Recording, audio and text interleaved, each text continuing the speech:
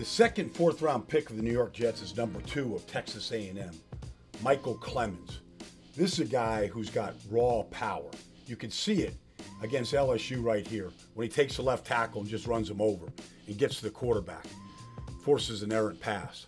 But the power shows up all the time. Here he is over the left tackle right here. He's got heavy hands. Heavy hands, he's got a powerful punch, all right? You can see it when he strikes people, all right? And he comes off right here. You can see him, he's just gonna back that tackle up and get to the quarterback.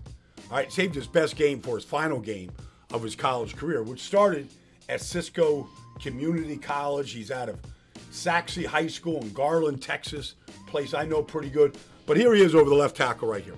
He can also bend. For a guy that's over 6'5", over 260 pounds, watch him right there. See that, how he can turn that corner? Those ankles bend? That's a good position to get to.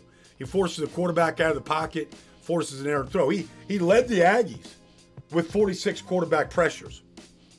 Now, you see, like, what kind of moves does he have? Does he have a change of pace move? If the tackle oversets him, like he does right here, spin inside. It's not the best spin, but he gets to the quarterback. And then finally, look, if you want to put a tight end in front of him, he's going to abuse him. You can't do it. He shows it on this play right here. Like that tight end is on him. You can just see it. It's just going to muscle him right to the quarterback. All right?